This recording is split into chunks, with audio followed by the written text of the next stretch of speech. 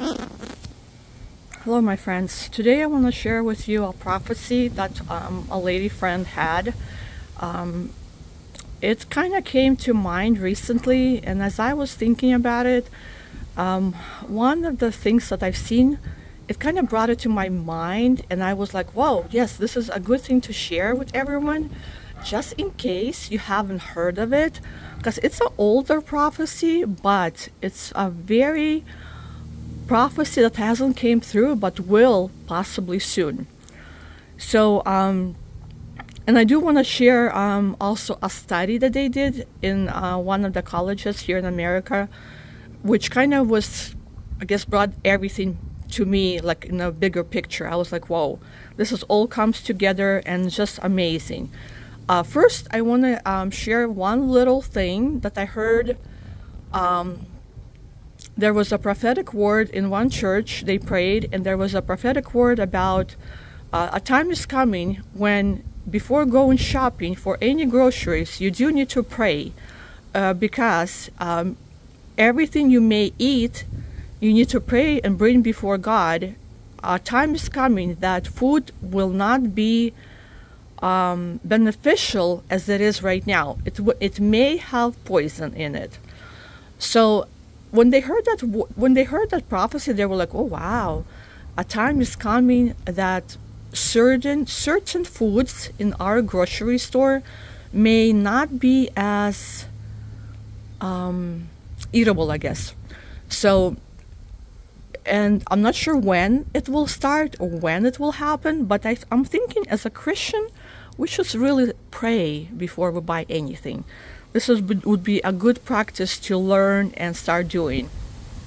And hopefully God will tell you what's a good thing to eat and what's not a good thing to eat.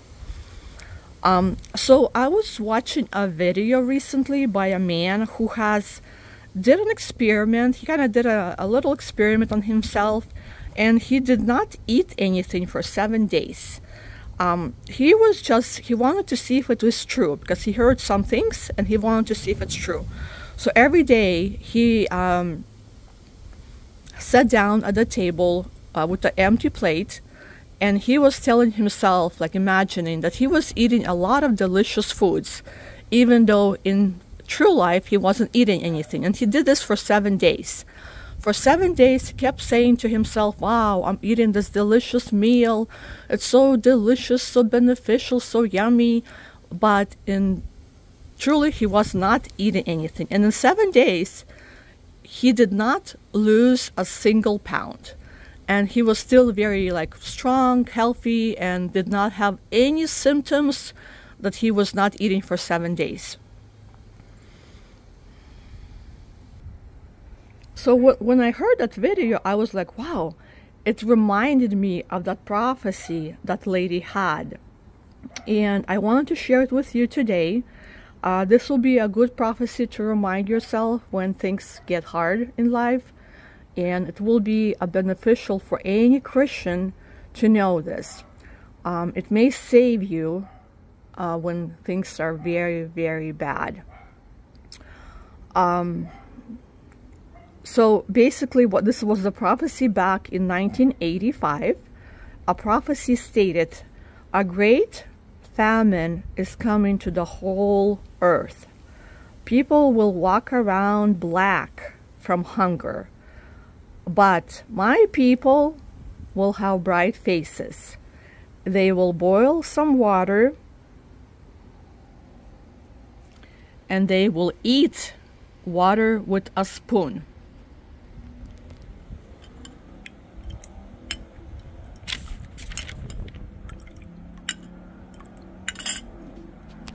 Imagine that. And they will get full. The faces of my people will be bright, but only my true people. So this was a prophecy back in 85.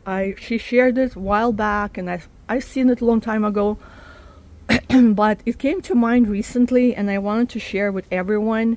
When things happen and you have no food to eat, know that God will provide nourishment, His vitamins, His minerals in just plain boiled water.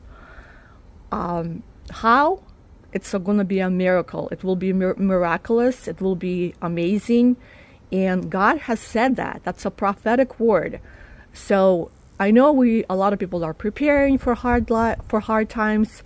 But when things happen and you are in a position when you can't eat anything and you won't be able to have food, remember this word, because this may save your life and the life of your family.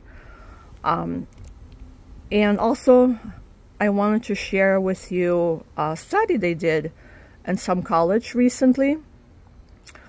They called, I can't remember how many people there were, but there were a lot of people who came for a study. They were just doing like a little thing. It was a while back, not recently. But they paid everybody like $600 or $800, I can't remember.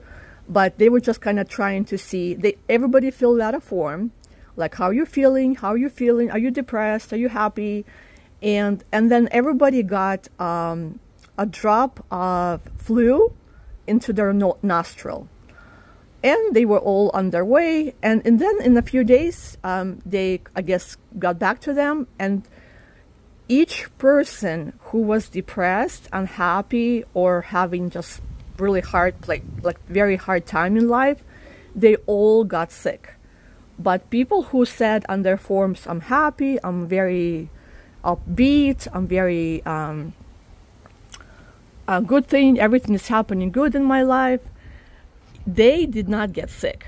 So the study was kind of showing, like, you know, if you are very scared, if you are sad, depressed, just low in life, there's a bigger chance you may get sick than when you are happy, upbeat, and joyful.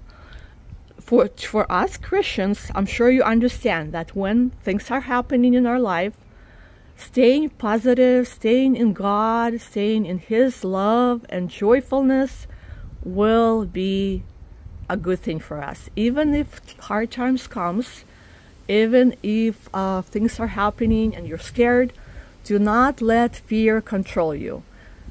Bring everything to God. He is our healer. He is our protection. He is our